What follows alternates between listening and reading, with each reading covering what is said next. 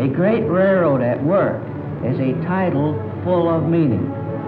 The mightiest machines produced by human ingenuity are indeed useless unless guided and serviced by the intelligence and skill of man. We are, of course, very proud of our mechanical equipment, but we are prouder still of the men who keep it running. The New Haven Railroad is more than just ties, rails, and rolling stock. It is primarily people. People whose skill, devotion, courage, and strict adherence to the finest railroad practices have made possible its record of safety, efficiency, and progress. Right, Mr. Palmer. And now let's have motion pictures take us behind the scenes of a great railroad at work. We'll see two general phases: railroad operation and railroad maintenance. Trains are of two kinds, passenger and freight. Let's begin with the passenger. The locomotive backing into the yards to pick up the cars of the Yankee Clipper.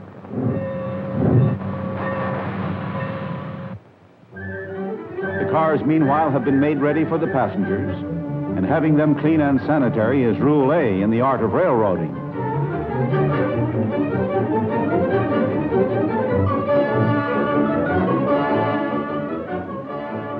Repair shops.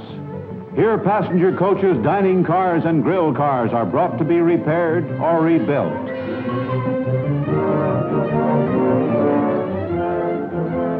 They're put through the latest processes of cleaning and sanitation. There's an imposing background of work behind the picture of a smart, modern car in a passenger train.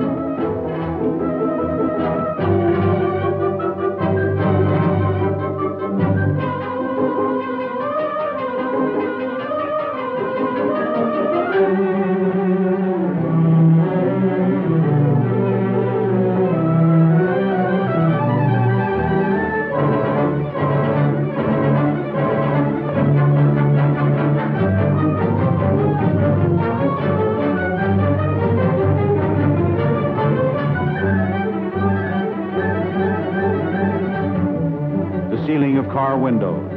And here we find a device of technical science to enable you to see better as you gaze at the scenery.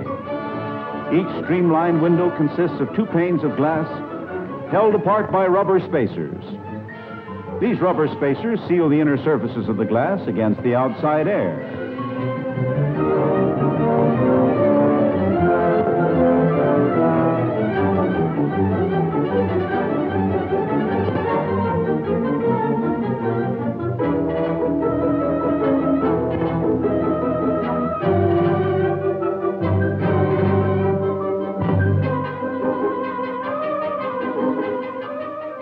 Between the panes, dry nitrogen is forced to keep them from being fogged by condensing moisture.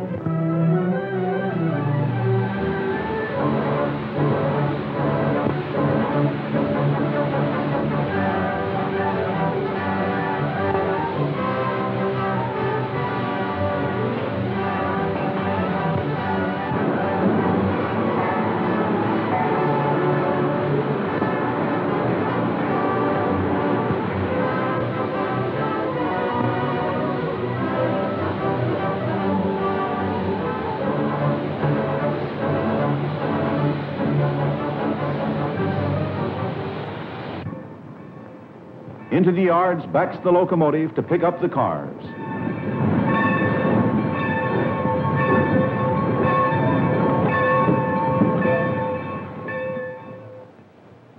Meanwhile, at the commissary, supplies of food and drink for the dining car are being allotted and checked. 10 baked beans? Check. 4 tomatoes? Check. 6 parmesan? Check. 6 figs? Check. 1 Rhine wine? Check. 2 palm wines?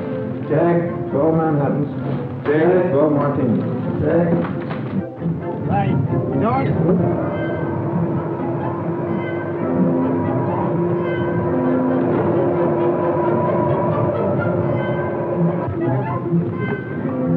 Have some chicken fricassee tonight.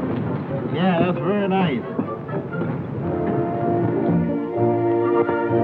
amount of groceries they can stow into the small pantry space that car dimensions permit would make a housewife think that it's all magic.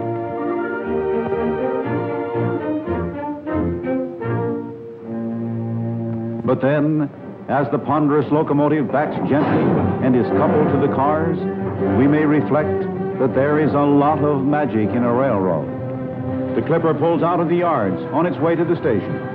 Everything timed to the second. On this railroad, hundreds of passenger trains are made up every day, in addition to hundreds of freight trains. They operate through southern New England day and night with the magic of timing.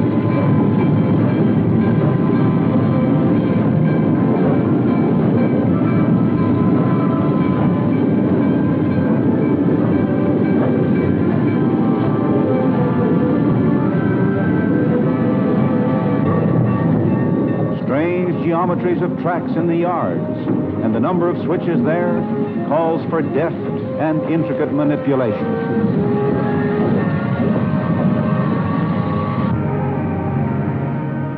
Into the station.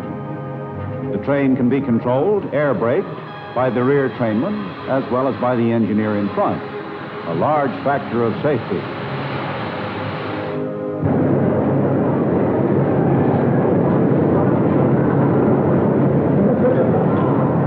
South Station in Boston. The old familiar scene, and never without a thrill. Passengers going to a train.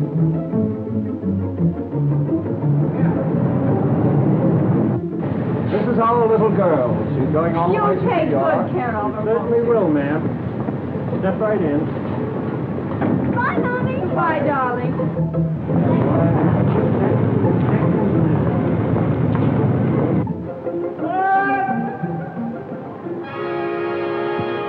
Hey, wait a minute. Thanks.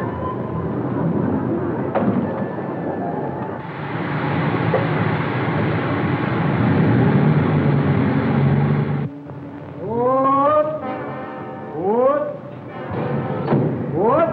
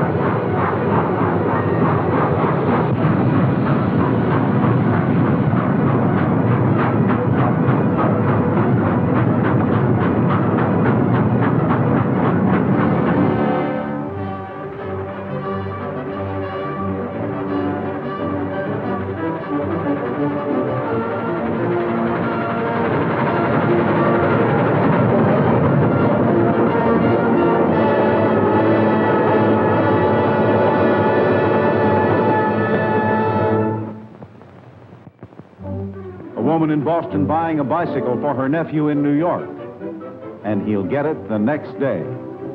This takes us to the subject of freight trains. Shipments of freight are in two classes, carloads and less than carload lots. Delivered to the freight depot and recorded with a weighbill, the boy's bicycle is stowed safely and securely for the trip. There's an art in stowing all sorts of freight securely in a car, and also in switching the cars through the yard. The powerful diesel switcher is the last word in this type of modern mechanism, one of the busiest of workers in the realm of railroading, practically a 24-hour-a-day worker. A new coordination of rail and highway transportation is seen as they load a trailer onto a flat car. The trailer has picked up packages from all over Boston to be distributed in New York. Ordinarily, the tractor pulling the trailer would have made the trip to New York by highway. But now the trailer is securely fastened on the flat car and then carried to the metropolis. This avoids a truck trip to New York, a large saving of gasoline and of rubber tires. Mighty important in these days of wartime shortages with rubber tires rationed.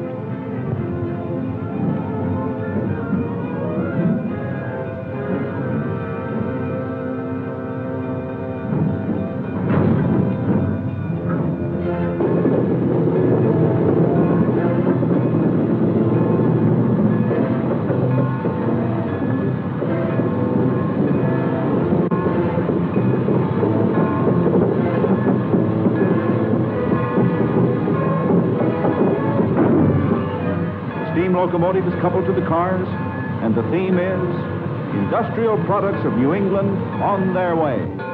They represent the work and skill of New England factories. Transporting them is an equal task of work and skill. The mighty system of operations embodied in the speeding freight train. And the rhythm of the rails seems to sing, New England at work, New England on the move.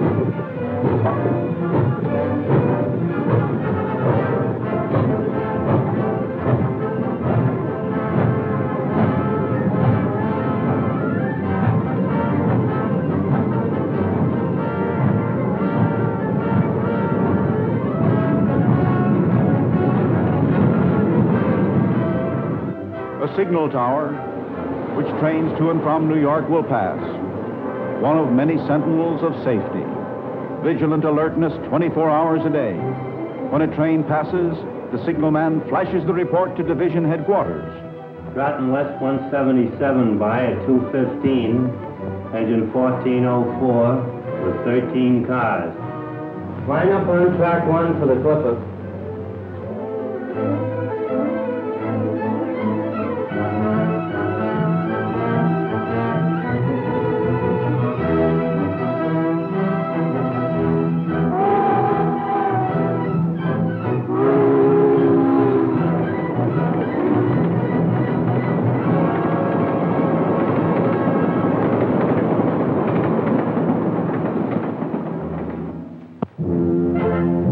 Freight angle intervenes. For railroads, two categories, passenger and freight, are another form of life's two divisions, people and things. South America is the destination of this large and intricate machine.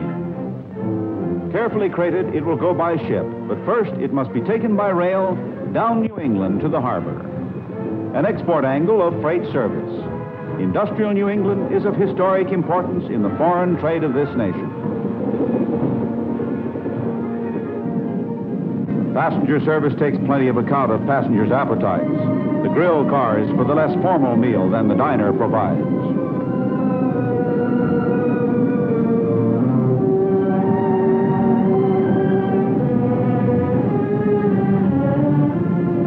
Thank you.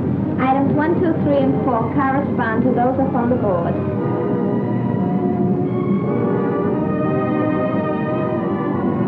Do you suppose I could have that roast beef rare? Certainly. All right, then I'd like rare roast beef with mashed potatoes and peas. Would you like something to drink? Yes, tea with lemon. Tea with lemon, thank you.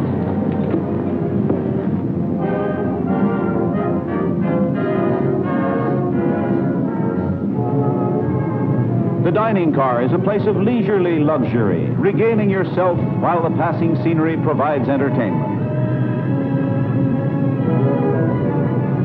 One broiled Boston squat, and the squat is very nice today. One French fried potato, one lettuce and tomato salad, one coffee, one apple pie. How's your Boston squat, French fried potatoes? Coming out.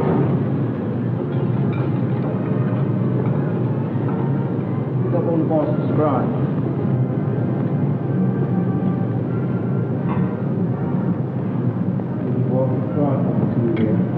Thank you, Chef. Pepper soup, please.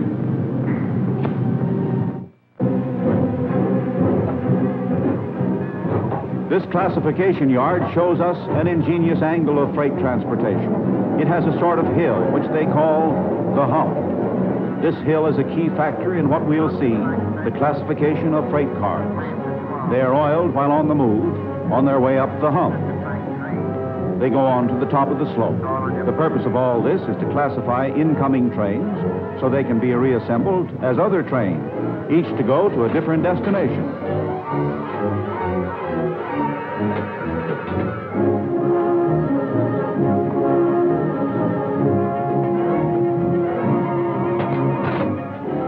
The yard master directs the switching.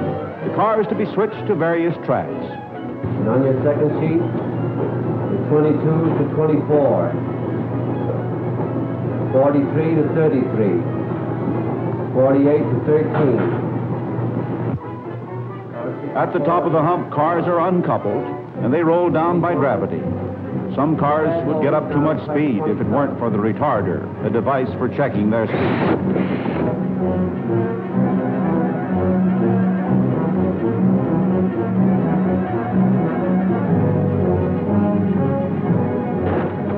One every 26 car. In the retarding tower, the speed is governed, electrically controlled. Switches direct the cars to the right tracks, where they join other cars to make new trains for other destinations.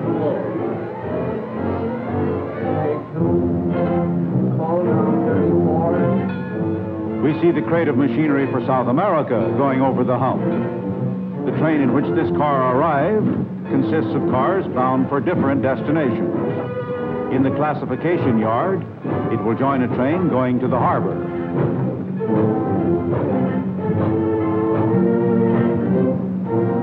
Less than carload lots are reclassified as this LCL transfer. Just as whole trains must be rearranged with reference to the destinations of the cars, so must individual consignments of merchandise in a car be rearranged with reference to their destinations. And this is done here. The car is unloaded, and the merchandise is reassembled in other cars. These cars are then attached to trains bound for many, many places. The engine house, where running repairs are made. We see another phase of railroading, maintenance of equipment. There are light repairs made at many points on the railroad. And there are heavy repairs which are made in a great locomotive shop.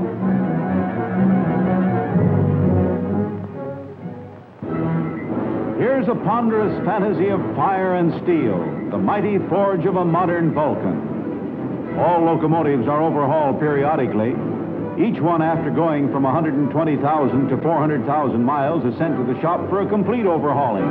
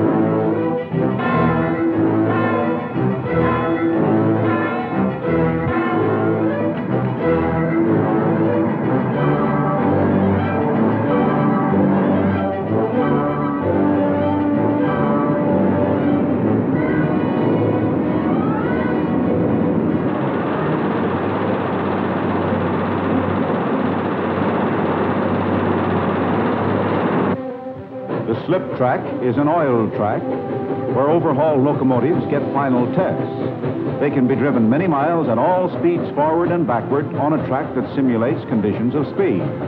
A monster locomotive, thoroughly overhauled, is a symbol of that factor so vital in all mechanics, all industry, maintenance. A mechanized army, for example, is as good as its maintenance, and so is a railroad.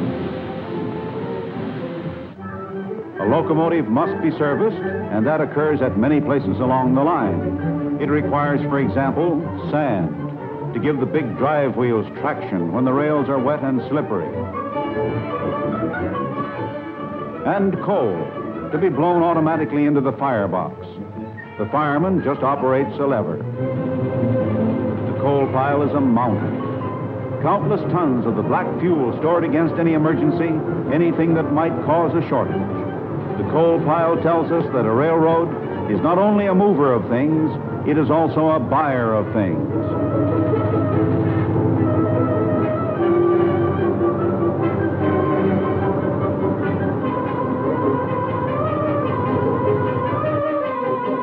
This we see vividly at one of the warehouses, stocked with shovels, brooms, locomotive and car replacement parts, tools for track, shop and building maintenance, signal equipment, and countless other miscellaneous items a railroad needs. Ties go with rails as ham with eggs. As in the case of coal, the stocks of railroad ties are immense, a matter of acres. It takes more than 3,000 ties to make just 1 mile of standard railroad track. Lumber to hold up steel, and oil for fuel, for every sort of lubrication, and for paint. Salvage is a large activity.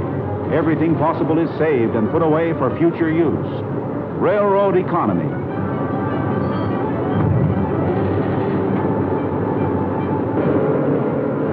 Laboratory tests for all vital materials purchased by the railroad. Metals, for example, are subjected to exacting tests. In the chemical laboratories, the magic of modern alchemy is applied to the checking of the materials in the interest of safety, efficiency, and economy. And there's research here to find new things, new combinations, new ways of applying chemical science to railroading. The micrometallograph camera analyzes many materials for railroading with ultra-modern science.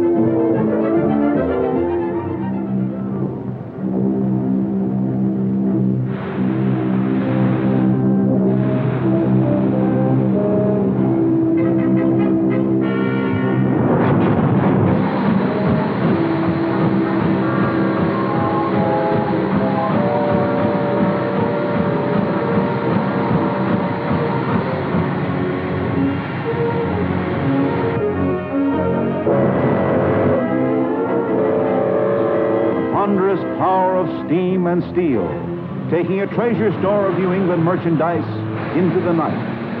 The night freight calls our attention to an element of time, the bright time of day, and here's the dark time of night. Railroading is on a 24-hour schedule. Despite the elements, and never mind the weather, be it fair or stormy, hail, sleet, or snow, the night freight must go through.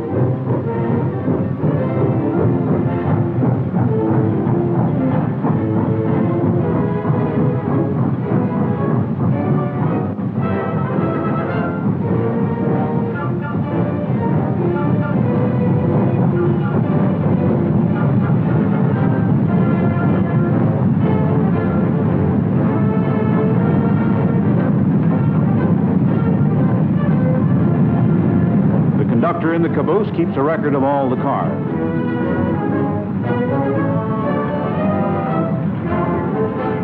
And the night freight seems to sing a song of work, a song with the refrain, every day, 24 hours a day.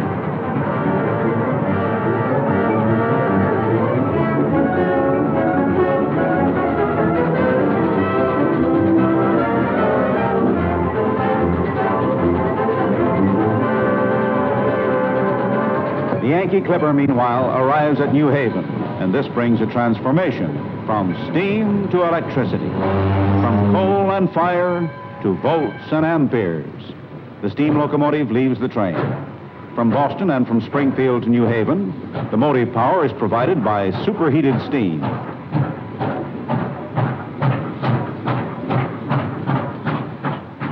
Then for the remainder of the run, the energy to drive the wheels is provided by dynamos. The electric locomotive is a thing of streamlined efficiency, a monarch of high tension. Electricity has been a comparatively recent story in American railroading. It began in 1895 on the New Haven Railroad, which pioneered in overhead high-tension lines.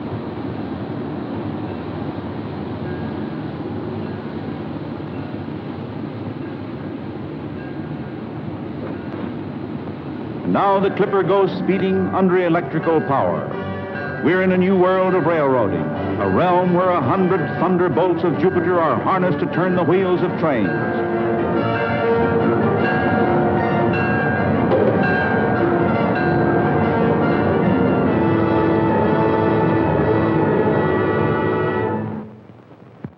The sources of electric power are coal and steam.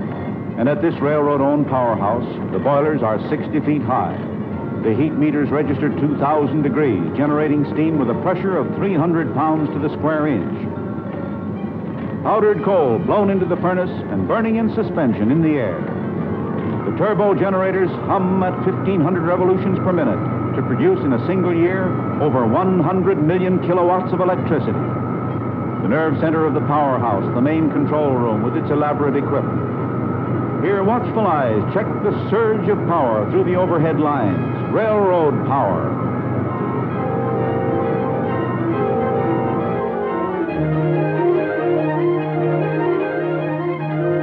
A masterpiece of roadbed construction and maintenance is this 4-track electrified right-of-way. Over it pass between 600 and 700 trains a day. The Yankee Clipper, now electrified, approaching the environs of New York, which means it will soon go underground because the tracks for miles proceed beneath traffic and beneath buildings of the metropolis. We pass into a subterranean world, a signal tower underground. Here more than 600 trains a day are guided in and out over the 107 tracks of Grand Central Terminal. 28 up H. 28 up H. 18 out C. 18 out B. 84 up D. 84 up E.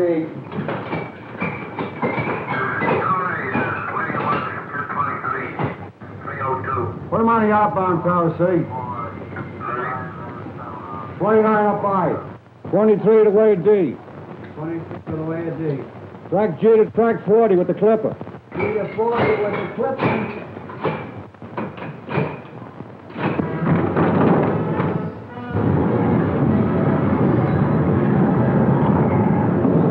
On time, as the train board indicates.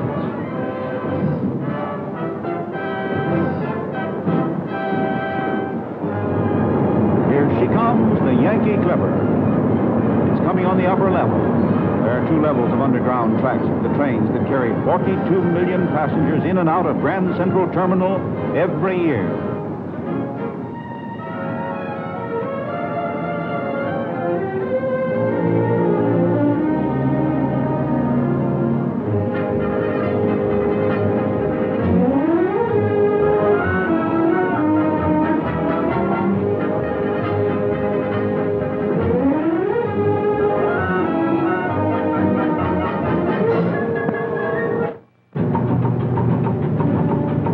There's our boxed machine bound for Rio. From the flat car that brought it to New York, the railroad delivers the consignment on a lighter to its berth aboard the ship. The railroad owns 42 of those ungainly barges with the big derricks. They're strong and sturdy. Some of them can be loaded with 500 tons of freight.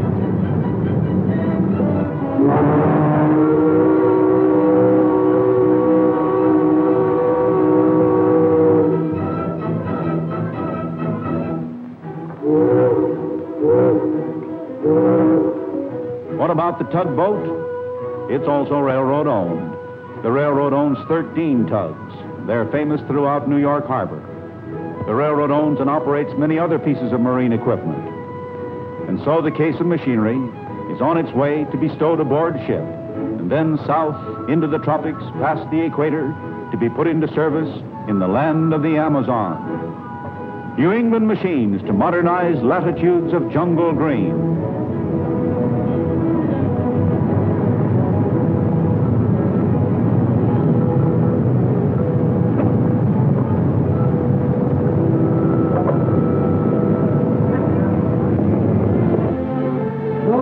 is 234 Western Avenue, New York. Check. Come on, Payday.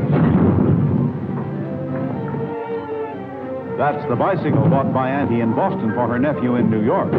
It's to be delivered to the lucky lad by the railroad through its pickup and delivery system. This is another modern phase of railroading.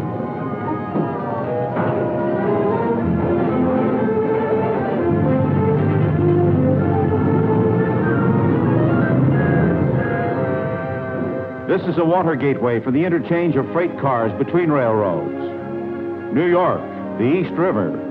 When freight cars from New England are destined for points outside of New England, they may come here. They're to go over the lines of other railroads.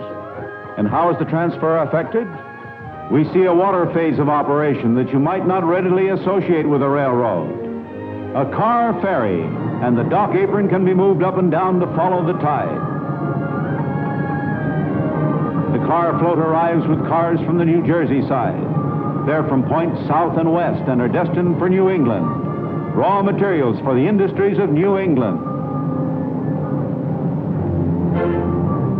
And the car float is locked to the dock apron.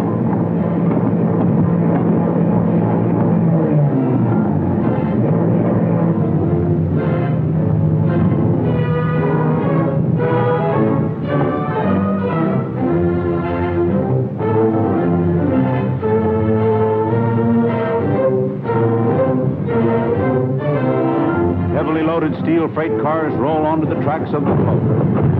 Manufactured articles made in large part from raw materials brought previously into New England. On the other side of the river, they will roll similarly onto the tracks of the railroad that is to take them on to complete their journey to some point in this immense country of ours. New England carload lots bound for everywhere.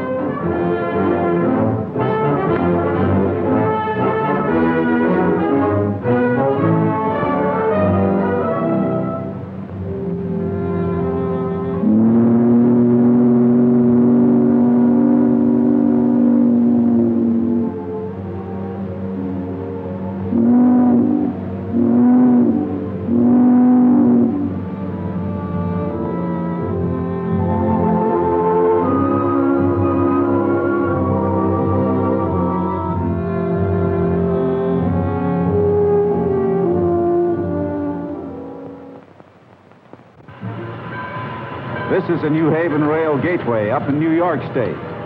It's another point where railroads meet and where freight cars are interchanged. Those are cars loaded with merchandise for New England, raw materials, and perishable food. Packing house and dairy products from Chicago and Kansas City. Oranges and grapefruit from California and Arizona. Onions from Texas. Meat from Sioux City.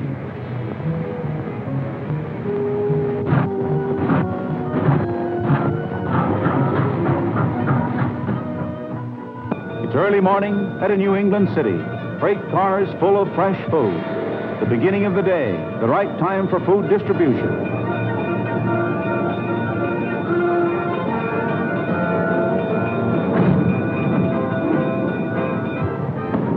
After cars are unloaded, they are pulled into the yards for inspection. Here a string of them are going to the yards to meet the keen eye of the inspector.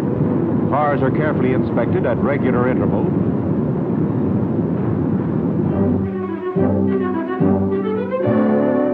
When something wrong is found, the car is tagged. Bad order, familiarly known as B.O.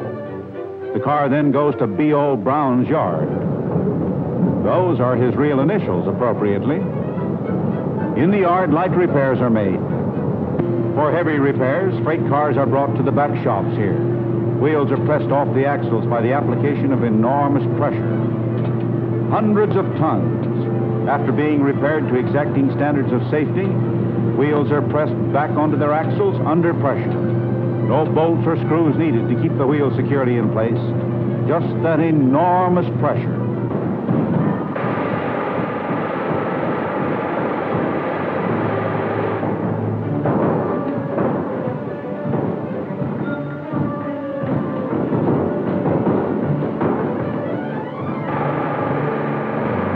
These pictures have shown us vast magnitudes of material and work. They have revealed to us a complicated industrial system in action. a system of many interlocking parts, operation and maintenance, passenger and freight, carload and less than carload lots, steam and electrification, light repairs and heavy repairs. All these coordinated with a perfection of timing, the many parts working together harmoniously, a giant clockwork of transportation, an American railroad. All this is typical of the industrial genius of America. It is an example of that world-important thing on which this nation and our brother nations must rely in a perilous war of worldwide scope. Our victory depends first of all on the American gift for making giant industrial systems of production and transport operate with an amount of efficiency that no other nation can match. Such is the larger meaning of these scenes of a great American railroad at work. The human factor is the true source of all the mechanical wonder. It is as New Haven President Palmer told us, people whose skill, devotion, courage, and strict adherence to the finest railroad practices have made possible this railroad's record of safety, efficiency, and progress.